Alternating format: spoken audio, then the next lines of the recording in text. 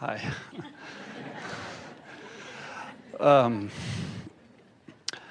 How do I get my kids to bed on time and stay in the vortex? Yeah. By letting them choose what on time is. Oh, all right. Because it's sort of like getting them to bed is when my freedom begins. Yeah. Right. And your freedom feels like their bondage. Right. And we know, we get the whole thing, but if you think about why you want them, I want them to be rested, I want them to feel good, I want them to connect with the whole that they are, I want them to be happy in their lives, I want them to know the ultimate of their well-being, I want them to thrive, I want them to be joyful, I want them to feel the fullness of who they are, I want them to be happy. I want them to, now we're not saying I want them to go to bed. Right. I want them to be tuned in. I want them to rest well. I want them to feel comfort. I want them to feel good about their lives.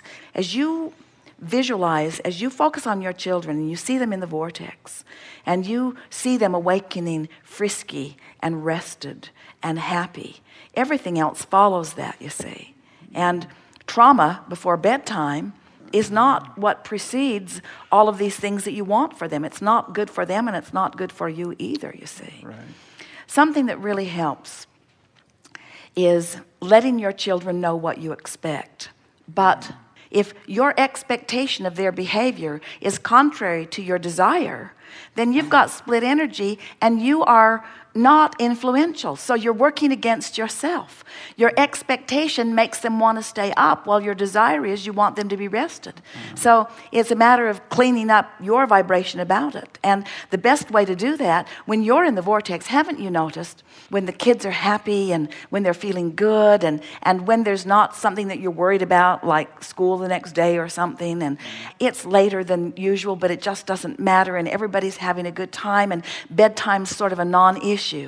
We want it to be like that all the time. Not that we don't think it's a good idea for them to be rested, but that feeling of no angst about it. It's like conveying to them early on, I trust you to make wise decisions for yourself, you see. And so as you speak about how you like rest and how your body likes to be rested, as you speak about how feeling good is really important to you and how much you've discovered it's easier to feel good when you are well rested. And haven't you all noticed that? When you work too hard or when you work too long, it's harder to be in the vortex. You want to pamper yourself. But for children who are already all full of energy, it almost works in opposition. Bedtime to them feels like the opposite of the vortex, where bedtime to you feels more like the vortex. We would have a conversation with them about it. We would tell them what your real motive is for them to be rested, you see. And most of all, as a parent, you want to convey to your children your belief in their ability to guide their world well. And when you're at odds with them about behavior, what you're actually saying with your rules and with your curfews is, I don't trust you to make good decisions for yourself. Therefore, I will do for you what you are unable to do for yourself. And then you don't know when to stop doing that. You see, where the earlier, the better that you can convey to them your trust in them knowing. So if they say, can I stay up? We would, if we were standing in your physical shoes, say, you know, I'm going to leave that up to you. Because when I think about my own sleep, these are the things I want. I want to feel good in the morning. And I want to really give my body the benefit of rest. But you're young and frisky. You'll probably feel good if you stay up all night. So go for it. Go for it. I can't choose for you. I used to stay up all night and not even know it, you might say. I used to rarely sleep and hardly need to, and then I would catch up. So I can't choose for you. I don't want to choose for you. I want you to choose for you. But what I want is for you to feel really good in the morning. So you just feel around until you figure out what your best sleep patterns are, and I will completely support you in whatever those sleep patterns are. And then do it. It's the best gift you could ever give to your kids. I believe in your ability to choose what's best for you. Well,